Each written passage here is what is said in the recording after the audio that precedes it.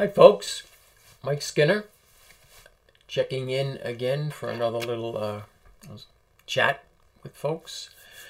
Hopefully soon I'll figure out a platform to also have a conversation with some folks, because that would be great, because I think it's nice if you're sitting around the campfire or sitting out on your front porch having a conversation with others. I think there's a richer dialogue as opposed to just hearing from me. But for now, this is what we're doing. As I navigate and learn my way through this process of YouTube channels and video content, for one who's technically challenged, it's a joy. I say that facetiously. Today, I'm going to share a piece that I wrote for a book called You Can Help. I'm going to give a little backstory to the book, and then I'll share my little piece of the what I wrote for the book. So again, the title of the book is You Can Help, and I'm going to have to don my reading glasses for this. And this was compiled and put together by Rebecca Street, and thank goodness that she did this. She's also a survivor, and she reached out to 19 other fellow survivors of childhood sexual abuse, violence, assault, whatever the language you wish to use, and every one of us had a piece in this. And it was kind of cool when I finally saw the finished product that I recognized several friends of mine, fellow survivor advocates. So here's the cover to the book, and I will be sharing the resources, the links for her website, for the book, etc. So let's start with a little something that Rebecca has in the beginning, because again, this was her brainchild, and thank goodness that she did this. I was just honored, blessed to be part of this process. For the millions of innocent people who have suffered the shame and pain of sexual abuse and assault, and for those who have lovingly accompanied them on their journey to healing. So a little backstory on Rebecca, who is the author. She's an actor, a mother of two, and grandmother. She is also a survivor of childhood sexual abuse. She began her acting career at the Arena Stage in Washington, D.C., and has performed extensively in Los Angeles and New York in TV, film, and theater.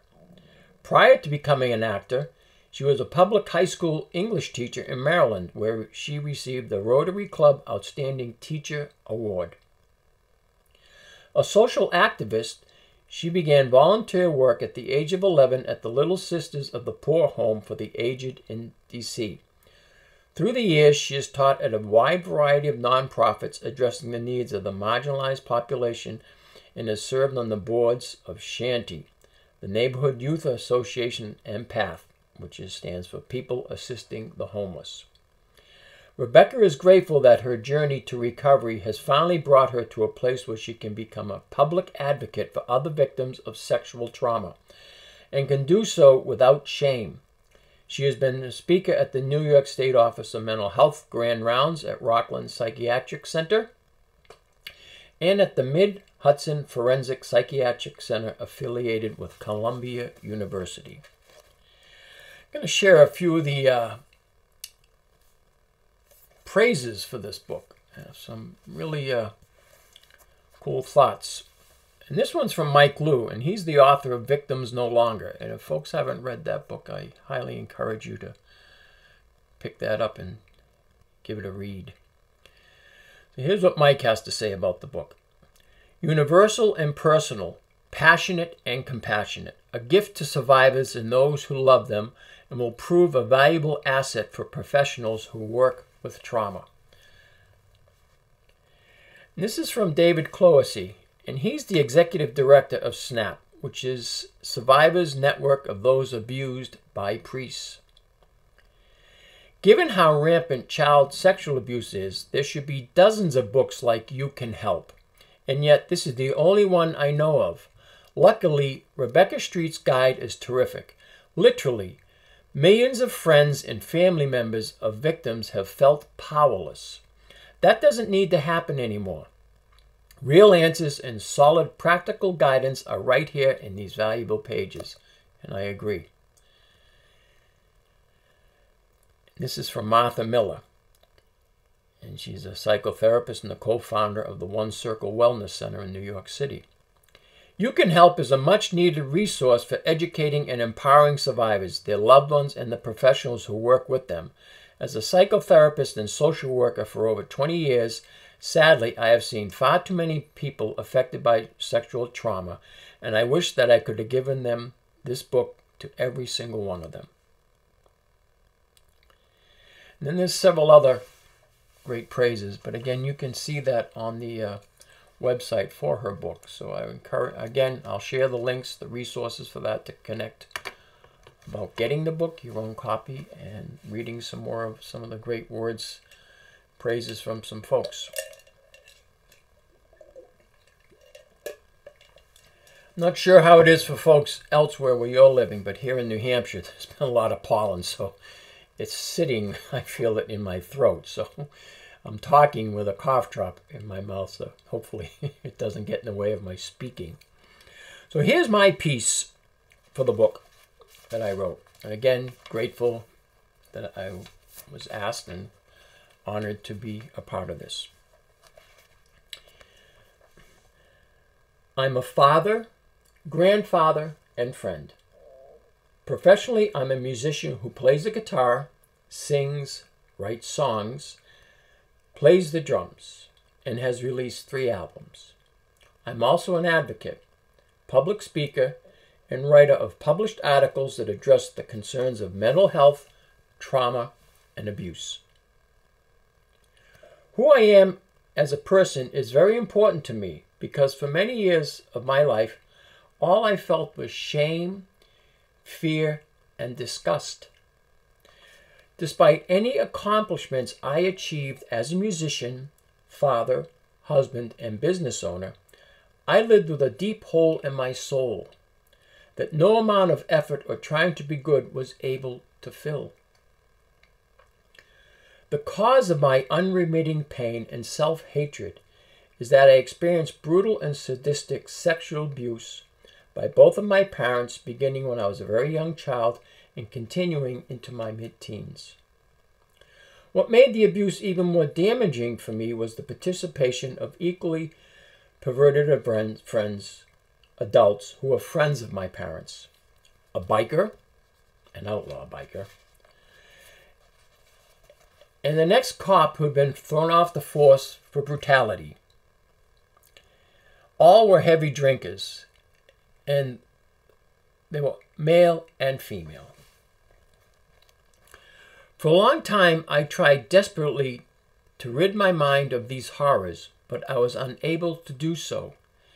And the images of my past were a constant reminder of the dirtiness I felt. It was more than I could handle alone, and yet the taboo of talking about sexual abuse led me to isolation.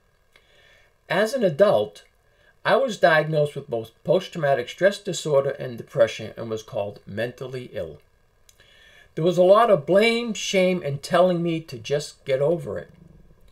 All of this severely impacted my ability to heal, making it difficult to navigate my way into a better future. But navigate I did. And like other survivors, I did not do it alone.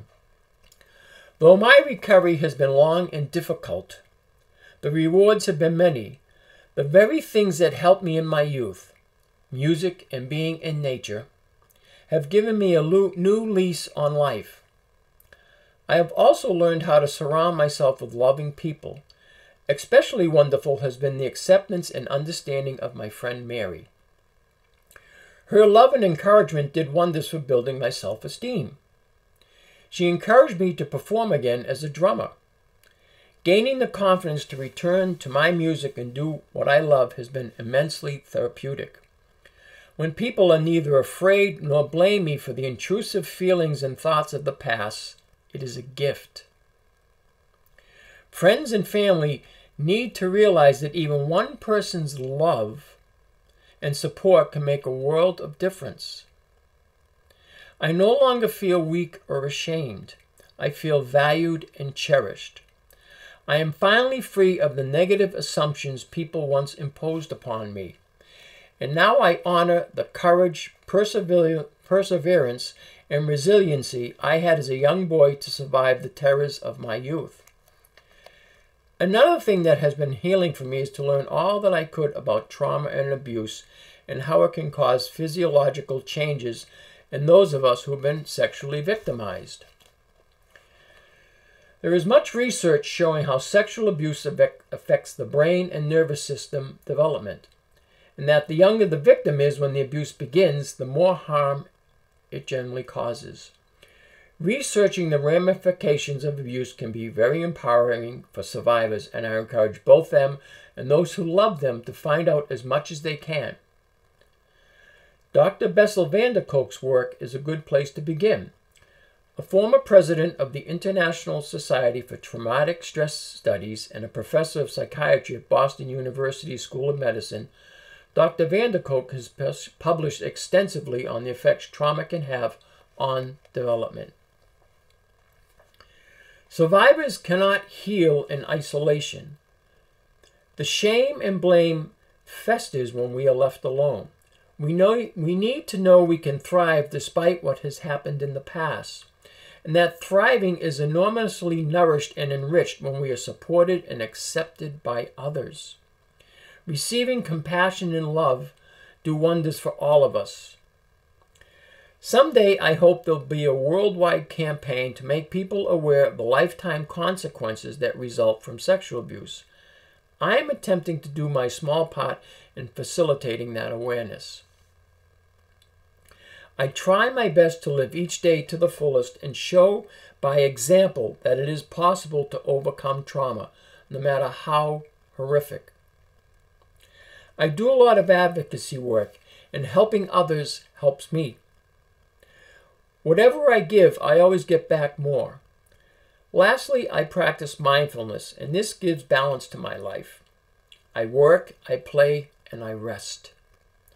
Dr. Jim Hopper's work on mindfulness and kindness is another great resource. Recovery is a slow process, and the truth is, I doubt that I'll ever fully recover from what happened to me. But that's okay, because I believe I am a better man for having endured the suffering I experienced. I've endured. I'm still here. All I ever wanted as a child was to love, to be loved, and live without fear. Though it has taken me a long time to get to a place where these things are a reality in my life, I am deeply grateful that I have finally arrived. And I close with a quote from Richard Rohr, and this is what Richard has to say. You cannot heal what you do not acknowledge. What you do not consciously acknowledge will remain in control of you from within, festering and destroying you and those around you. So again, I encourage folks, I'll share the resource. Please look up the book, order a copy for yourself, order a copy for a loved one or family members. It'll help in understanding a lot of what we have to deal with and go through. There is healing, there is hope, and there is help.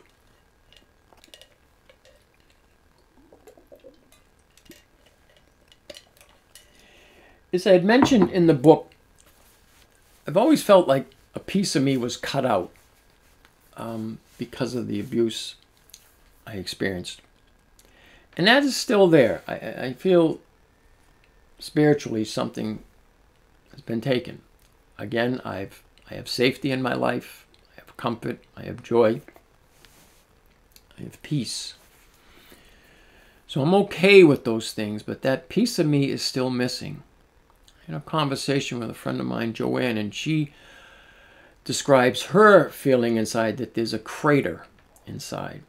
So I know in speaking to other survivors, fellow friends, advocates, it's something, so it's not unique to just myself. A lot of us feel that. I feel that this book is great because it helps to lessen the impact of, because we still have a big part of society that still sends the message that we're damaged goods because of what we experience. We are not. We're struggling to find the means to survive and learn to thrive. So your connection with us, empowering us, accepting us, validating us, goes a long way towards that healing. It's interesting when people will ask me what I do if I'm at a gathering or a party or even on an airline flight. What do you do? And I explain I'm an advocate for trauma abuse and mental health concerns. And if they dig a little deeper, I'll start to share what I do. And once I raise the piece about child abuse and sexual abuse, it's like you suck the oxygen out of the room. And then there's this awkward pause, this uncomfortableness, and then they make a hasty retreat.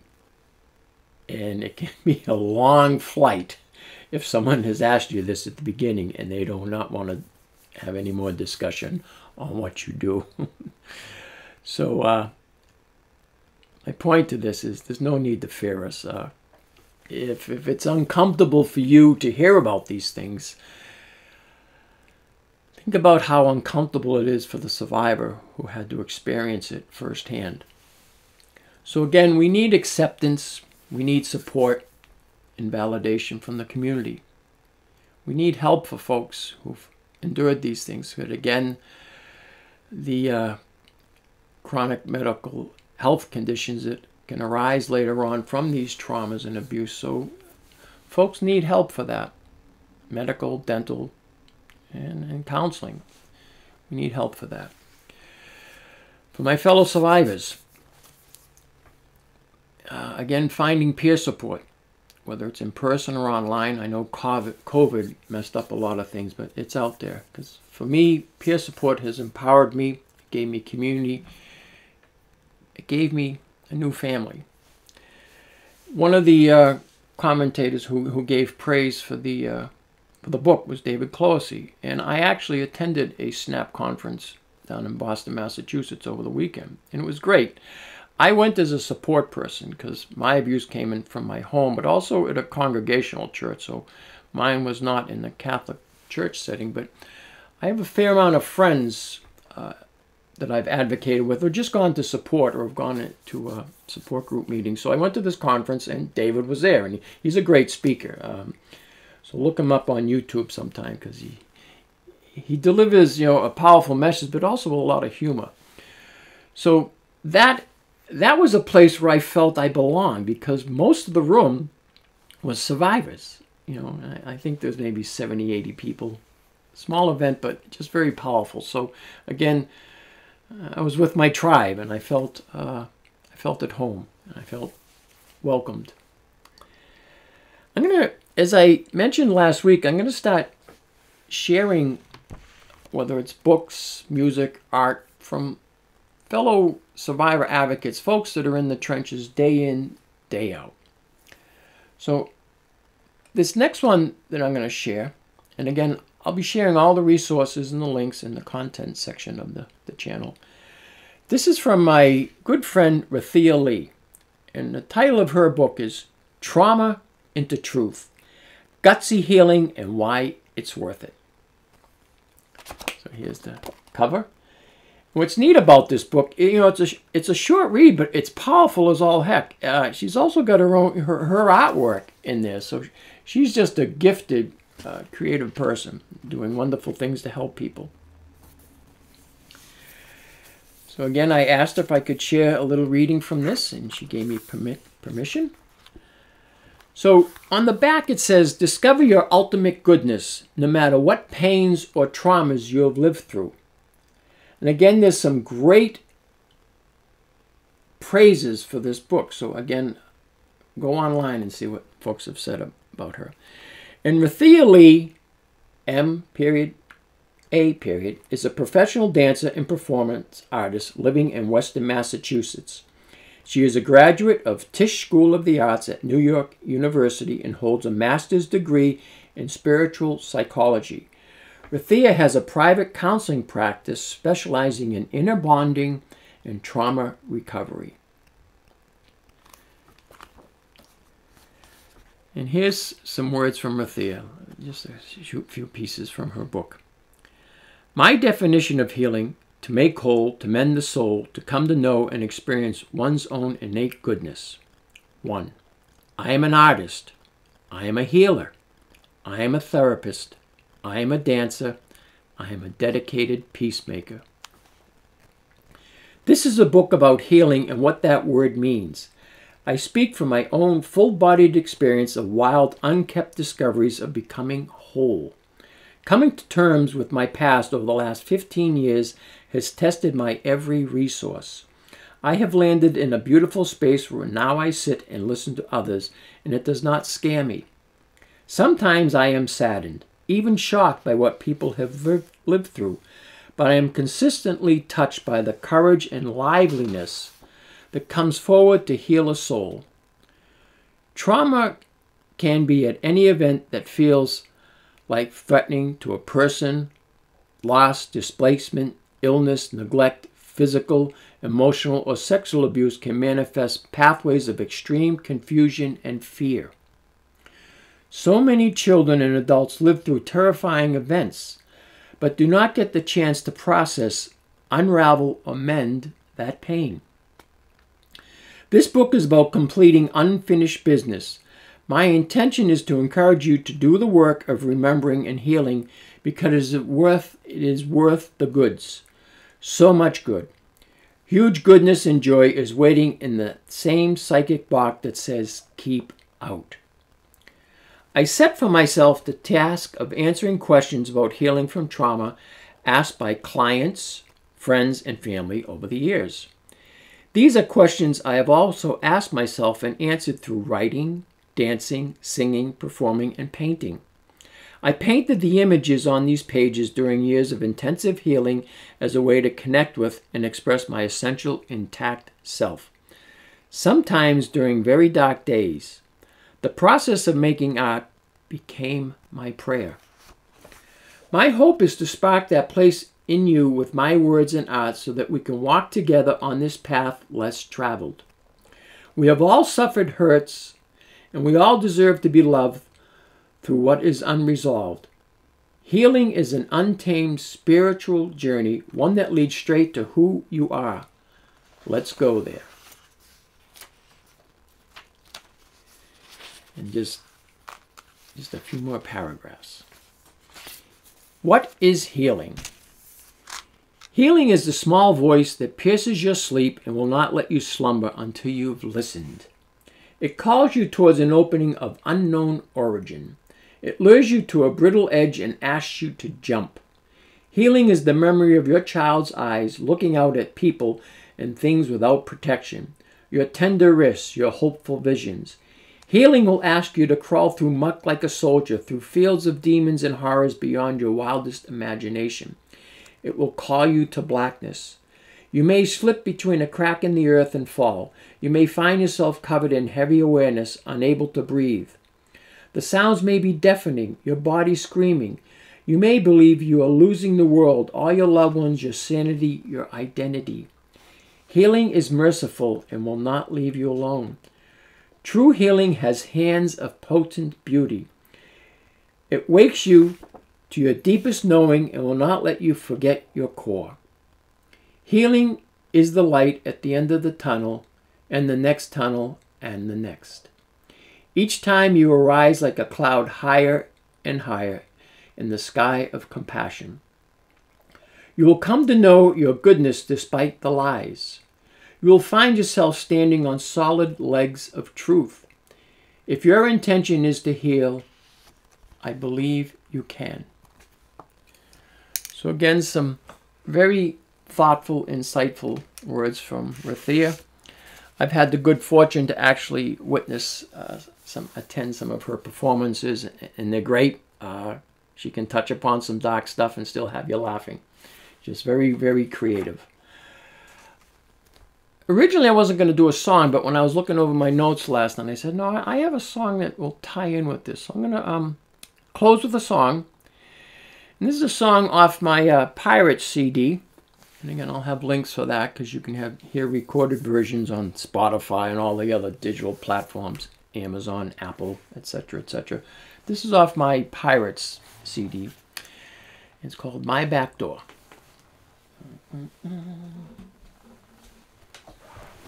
Of course, I gotta push back.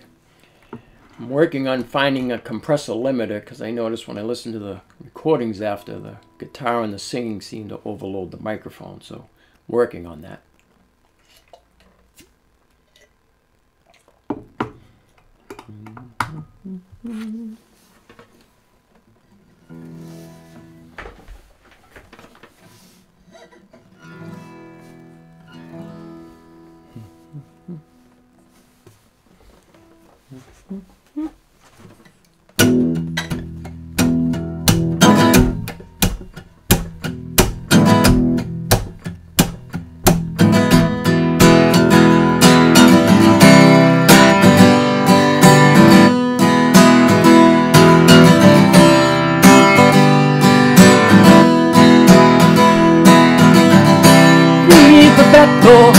It's always hoping for a friend. Let us not waste our time, let us not pretend. The front door is only facade, a mask of formality and pride. Insecure and formidable, its contents meant to hide. Meant to hide. The true inner chambers of what resides within. So meet me at the back door, from there I'll let you in. Back there are no pretenses, genuine, authentic to the core. Soft, warm and gentle, please believe me, there is more. There is more. There is more. There is more.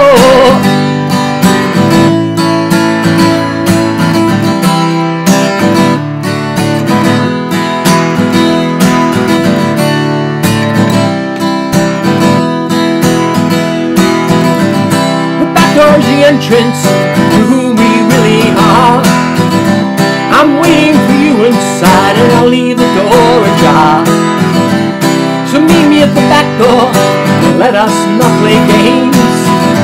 I'll greet you as I am and I will not hide in shame. Not hide in shame. Not hide in shame. Not hide in shame. My door for you is open. My heart has room within. My door for you is open. My heart has room within, yeah. So meet me at the back door and I will let you in. Meet me at the back door and I will let you in. We'll let you in. We'll let you in. I will let you in.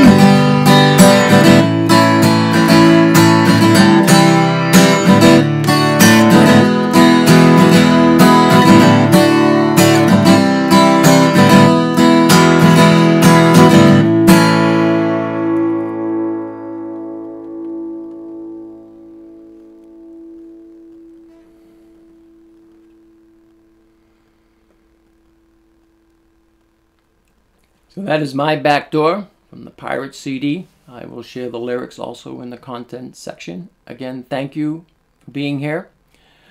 And again, if you want to know more what's happening in future videos, please do click the subscribe and the little bell icon, and that'll keep you in touch. And feel free to reach out to me at any time. Any questions, thoughts, comments, I appreciate it. Thanks again, folks. Take care.